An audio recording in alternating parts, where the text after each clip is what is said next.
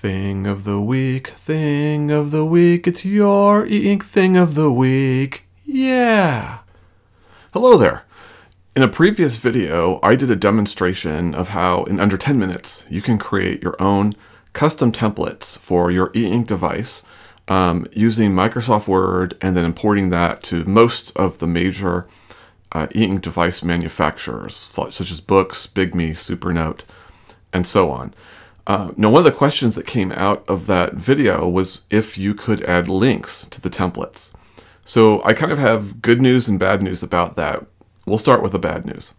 So unfortunately, as far as I can tell, the way that templates are treated is that they're a background image. There's no interactivity with the template.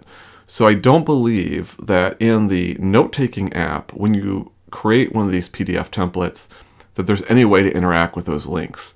Now, if I'm wrong and there's a way to do it, please put that in the comments below. But as far as I can tell, there isn't. However, there is a way to still use a PDF file with links on your note-taking devices. And it's not through the note-taking app, it's through the reading app. So we're going to go through basically the same process in this demonstration of creating a Word document. In this case, we'll put in some links and we'll show the different types of links that you can do. And then we'll use the reading app to show how this works on an eInk device. So this is the closest I could come to that question of links in a template. So why don't we go ahead and take a look and see how it works. Okay, so we're going to start off with a document that I've kind of pre-created. And I didn't do too much to this document.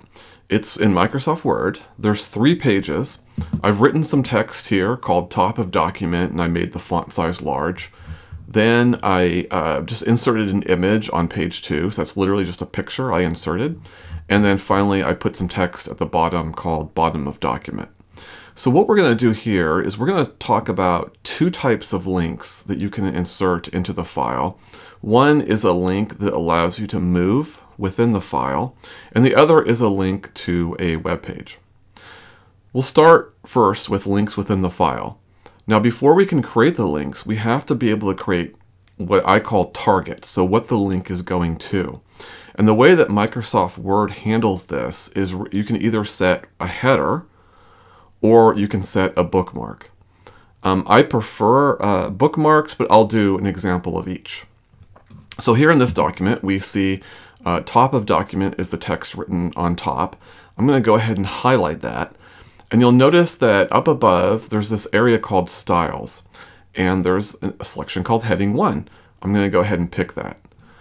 Now, heading 1 does 2 things. It creates this as a formal header, this text, but it also changes the formatting of that text. Now, I can go ahead and highlight this and go back to the text I had before, which I think was about 36 font, and it was black. So I'll go ahead and do that. So it's still a header. So you'll notice that as I've selected the text, it still identifies as a header. I just went back to the previous formatting, or what's similar to the previous formatting. Anyway, so we've created one target. So we've created one header. Let's go ahead and go to the bottom of the document, and we're going to go ahead and instead of using the header function, we're going to bookmark it. So if you go to Insert, there is a section under Links called Bookmark. I'm going to go ahead and click on that. And then I'm going to go ahead and give the bookmark a name, and we'll just call it Bottom. Like so. And we'll add that in. Okay, so now we've done it. We've set 2 targets. We did it 2 ways, by setting a header and then by setting the bookmark. Let's go ahead and now insert links. So now that I've got this bottom of document already highlighted, I'm going to go ahead and right click on that. And then there's this option to click on a link. I also could have gone up here and clicked on link. It goes to the same space, but I do prefer the pop-up window.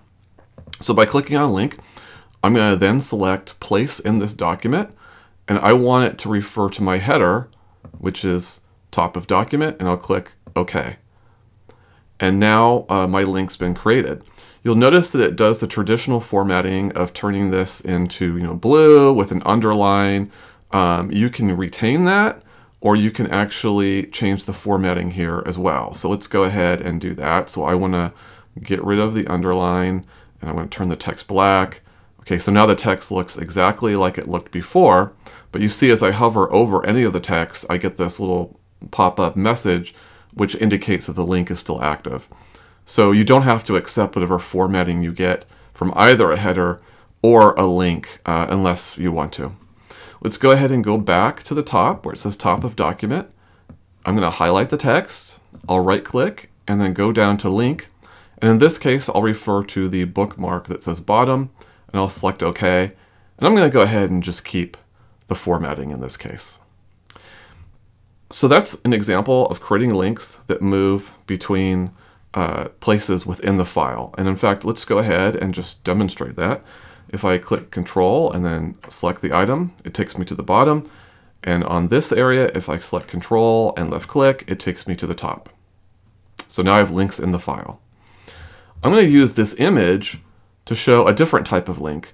And this is a link to an external website. So I've already cut and pasted the web address that I'd like to link to, and I chose, of course, my YouTube channel, because why not? So I'm going to go ahead and right-click on the image. And again, I'll get this pop-up window with the option to create a link. So I'll go ahead and select that. But this time, I'm going to go ahead and click on this option to either refer to an existing file or a web page. And then down below where it says address, I'll go ahead and paste in my address and then click OK. So now when I click on this image, it will take me to the web address. And we'll actually see that in action when we do the demonstration on the device. I have now saved this file rather, as a Word document. And now I'll go ahead and save it as a PDF document. And then we're going to go ahead and import that onto the device, and then we'll see it in action. Okay, so what we're going to do is we're going to go into this app called Storage. I'll click on that. Then I'm going to go into Documents.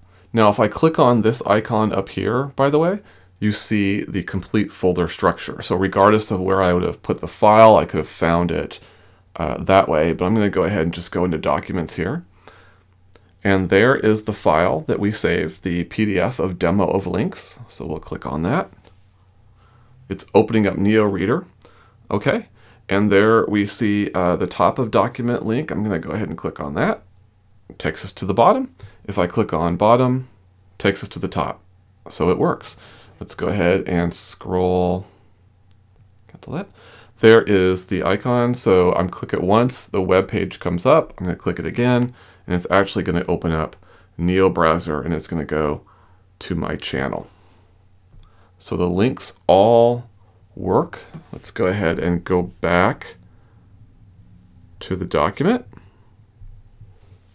Now, this is not as elegant as the note-taking app, but most of the basic functionality anyway that you find in the note-taking app is here. So we can pull up the pen tray, for example.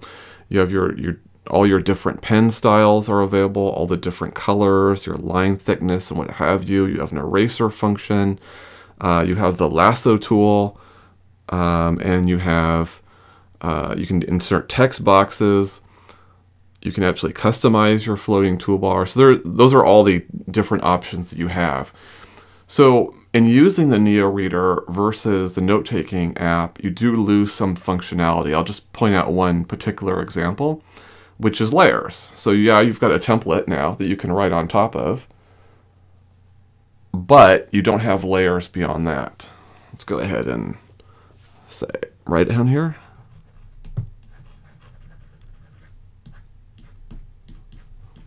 Like so. And of course I can change the thickness and make that look a lot better. All the basic writing functionality is there, but now you've got the addition of links in the file. So that's how you do that. If you have any questions about that, let me know, and hopefully you found this helpful.